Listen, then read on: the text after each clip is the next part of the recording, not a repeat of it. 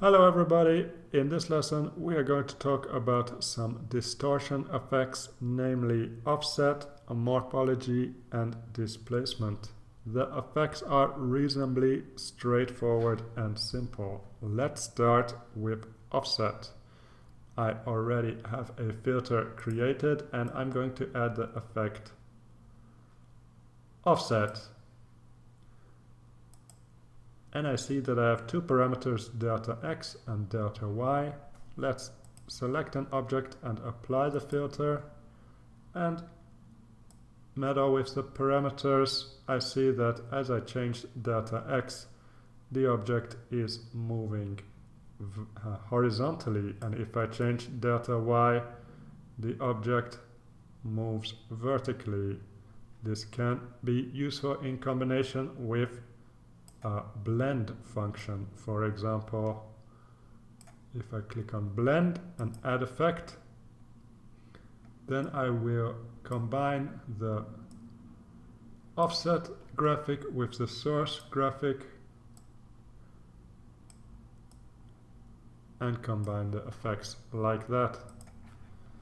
Secondly, we are going to look at morphology. Let's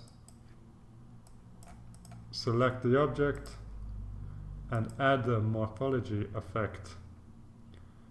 We have two operators, erode and dilate. Erode makes the object thinner and dilate makes the object fatter. The amount by which it's made thinner or fatter depends on the radius, which I can modify either together or in the x direction or in the y direction. Let's give a quick demonstration by applying the filter. When I click on dilate, it makes the object fatter, and when I click on erode, it makes the object thinner. If I want to erode it only in the x direction, that's possible. And the same is true for dilate.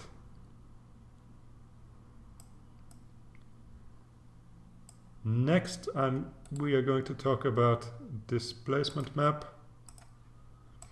A displacement map distorts the image according to a certain displacement map. As you could understand from the name of the filter effect, I think it's easier to give a demonstration.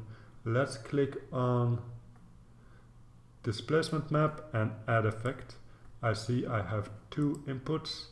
The one input will be used to displace the second input. Let's create a displacement map. I'm going to use a basic turbulence as a displacement map and move it above the first effect, and I'm going to set the base frequency to 0,1, and let's use the